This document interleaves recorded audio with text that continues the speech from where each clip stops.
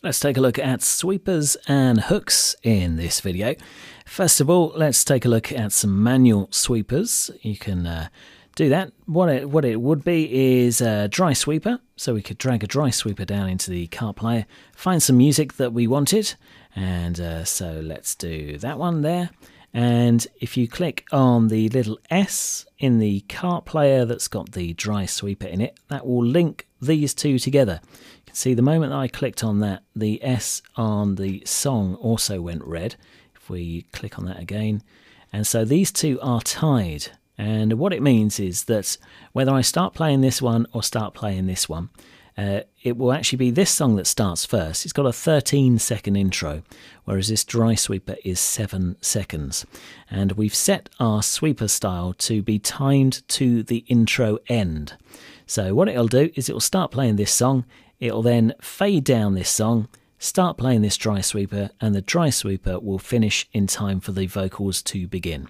So we've set it up here and here, so we've got the S. So what I could actually do, I've opened my two faders on my mixer desk, and even if I click on play here on the dry sweeper, this song is going to start. And so the song starts going, and when this has got just under 7 seconds left, Now it's faded down the song slightly, and then at the end of this it'll bring it back up. You think that you can come round and play me? Are you okay? 'Cause you're acting crazy. So that's a sweeper. So we'll do that again. I'll show you that again. So we highlight a dry sweeper. Always works better with a dry sweeper. You drag it down, and then you click on the S. But what happens, you say, if you've got two pieces of music lined up in a cart player? Well, I'll drag that one down, and what happens is you click on the S, and it asks you which one you would like it to be associated with. Would you like it with wrong or somewhere else? So we're going to click on wrong, and again, I'll just click on the play button. And now if you just watch the volume control here, I'll just leave the faders both at the same volume. Radio 24/7. This is Hot FM. You think that you can come round and play me? Are you okay? And so Myriad itself fades down the music, plays the sweeper, and then fades the music back up. So that is the manual super sweeper function. So if we see how it's done in the log, click on the log here, and we're going to add in a dry sweeper. So we're going to go to the audio wall and go back to jingles. We're going to add a dry sweeper into the log. Now, this one is neat. We need to categorize it as a dry sweeper. So we right click on it and we do change sweep into the intro. So that turns it into a sweeper, and you see we get a slightly different icon here. It's not a red one or a green one, it's a yellow one with a plus, which means that it is a sweeper. So what I'm going to do is I'm going to grab one of our songs that we can play here on the videos, and we'll drag that in after the sweeper. So let's grab this, and we'll do that. Drag that into the log after our dry sweeper. And so if we're on air, we're in live assist, we turn that on, we'll start playing this track.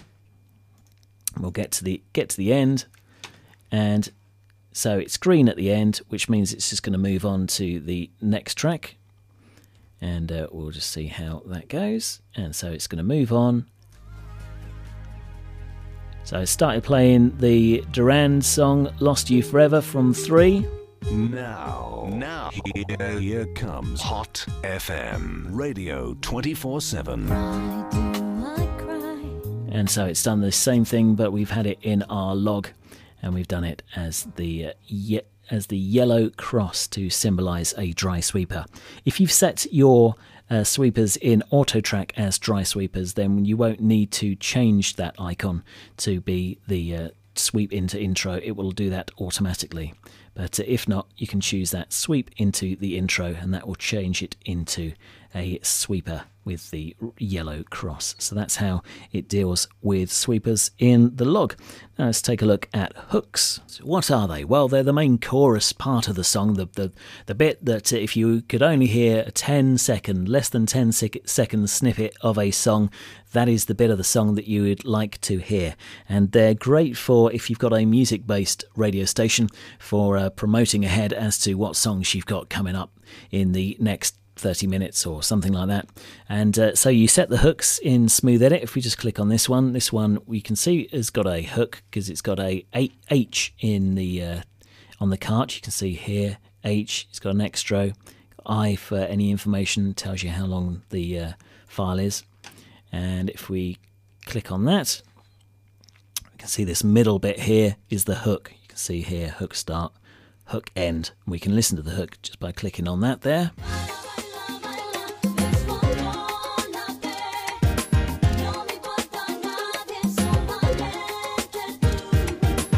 So that's our hook set on that one, and so you can quite easily go in and set hooks. Just highlight that and click on the hook start and the hook end, and that will set you a new hook should you want. So that's how you set them up. Just close those down, and now we can see we've got a hook. So the hook is just the main bit of the song. You could also use it, don't forget, if you're more of a speech station, you could use it as a highlight from a snippet from an interview that you've got coming up later, and you could use that in your menu at the start of your program to say, coming up a little bit later on, we hear from the MP David Hicks, and then play a little bit of that. So to play the hook, we've got this hook here. We can right click, go to hook, and we can do cue hook, and that will load it up into the hook, into the cart player, and then we can just use our normal play controls. We get a little countdown here.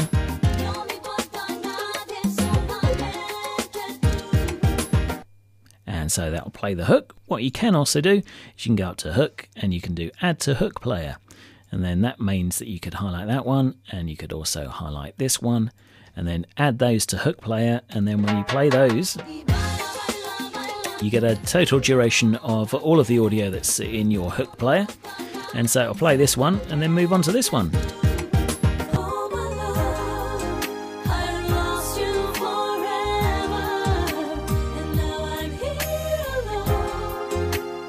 So that's the hook player. So you could line up a few bits and pieces in the hook.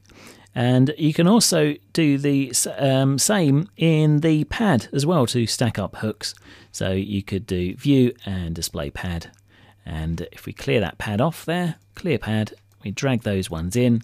And by default, it'll play the song. But if we click on hooks, then it'll stick those in and it'll play those from the players there. Or we can say, if we just re-queue that up, we can actually say send the list to one player, and that in essence is the same as doing the hook player. And we could go in there and we could add in a little separator in the middle. If we do that again, eject those out, you can see it's now going to play those from there.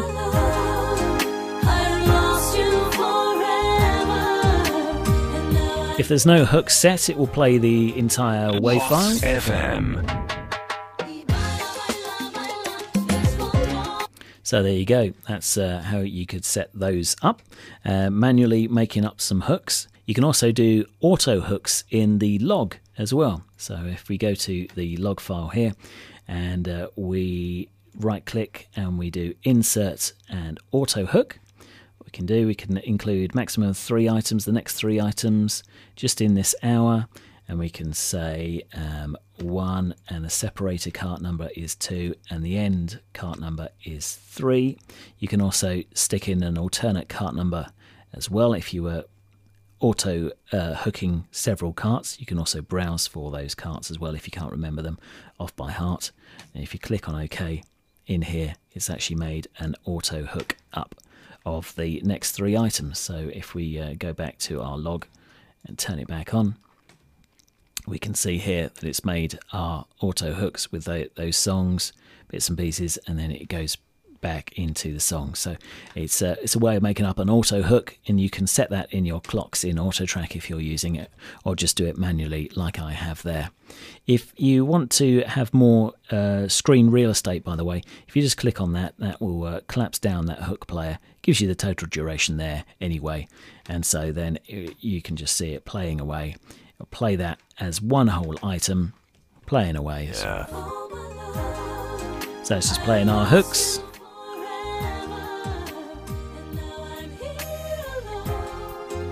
Hot FM.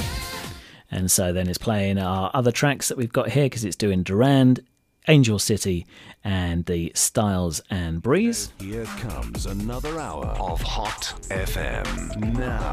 Now, Simon. And then it'll come to the end of that. FM, Radio 24/7. And then it'll move on to the actual track. So that's auto hooks in the log. So various ways of doing hooks. Hooks are very, very useful indeed. And like I said, useful for more than just music as well. Think about whether or not you could use them for a way of clipping out the best answer on an interview that you've just done. So that is hooks and sweepers.